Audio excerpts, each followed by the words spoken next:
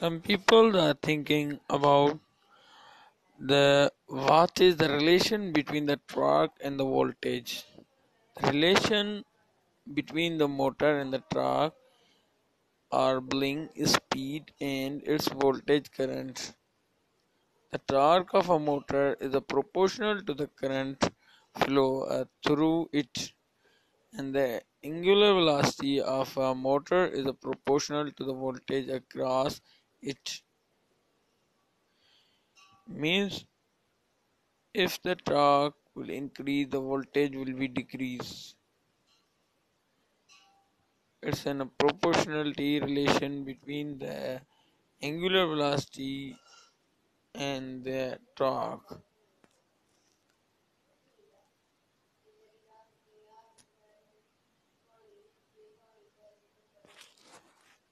What the determination that torque of an electric motor, speed of electric motor, output power, and the torque.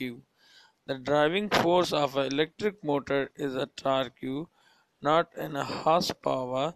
The torque is a twisting force that makes the motor running, and the torque is active for a 0% to a 100% operating speed.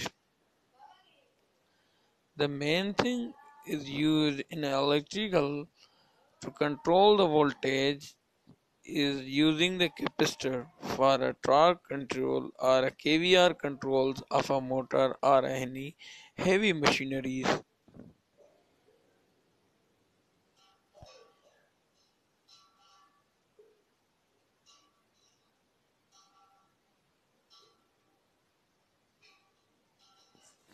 Some people are thinking, is the torque directly proportional to the RPM?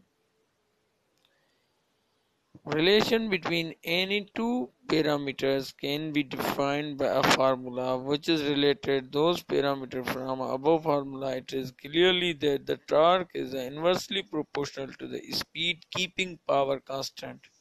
Why does torque decrease after a certain RPM?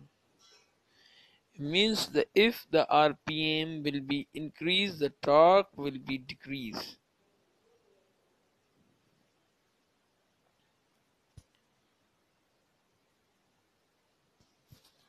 In the above lecture, we are discussing about uh,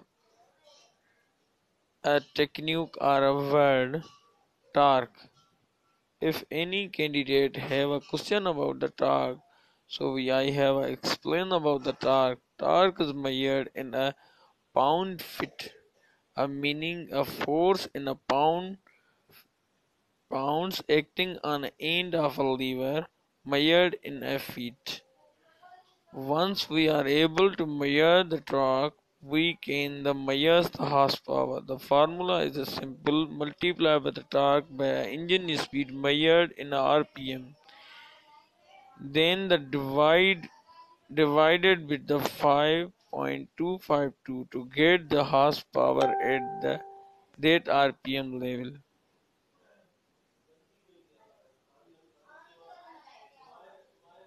Thanks for watching my video. Please keep subscribe me.